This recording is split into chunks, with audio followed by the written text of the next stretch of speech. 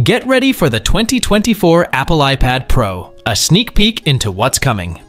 Despite a quiet year for iPads in 2023, Apple is set to make a splash this year. Reports indicate that a new iPad, likely the iPad Pro, is slated for unveiling in just under 5 weeks. Let's delve into what we've uncovered.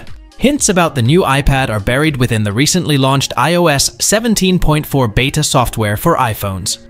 According to tech news site 9to5Mac, the software alludes to an unseen iPad model. Get ready to be blown away.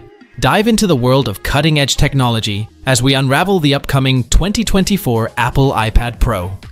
This isn't just another tablet, it's a game changer. Stay tuned and be the first to know what's behind Apple's silence in 2023 and what they're bringing to the table this year.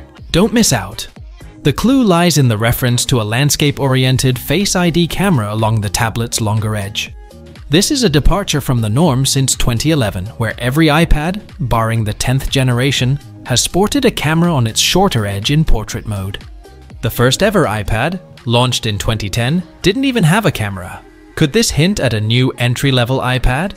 While that would be exciting, it seems unlikely given that the entry-level iPad uses Touch ID, not Face ID, despite setup instructions for the latter. The evidence points towards a new iPad Pro, considering the iPad Air also uses Touch ID, unless Apple decides to upgrade one of these models to the pricier Face ID. This change would be a welcome one. The Magic Keyboard has already made landscape usage of the iPad more user-friendly, even with the current portrait-oriented Face ID camera. The code suggests, Face ID needs to be in landscape mode to identify you. This implies the camera would be positioned near the screen's top. The code further clarifies, Face ID works in both portrait and landscape orientations once setup is complete. For European Union customers, iOS 17.4 introduces several changes, including a new app marketplace alongside the App Store, in compliance with the EU's Digital Markets Act effective from March 7th. This suggests that the latest iPad Pro could hit the market in early March. While Apple could potentially delay this, and it wouldn't be the first time beta code has hinted at a later release date than the software's official launch, it's an encouraging sign that something. Thank you so much for watching. If you enjoyed this video and want to stay updated with our latest content, don't forget to hit that subscribe button.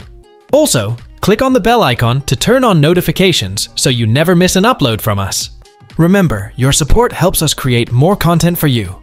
Until next time, take care and we'll see you in the next video.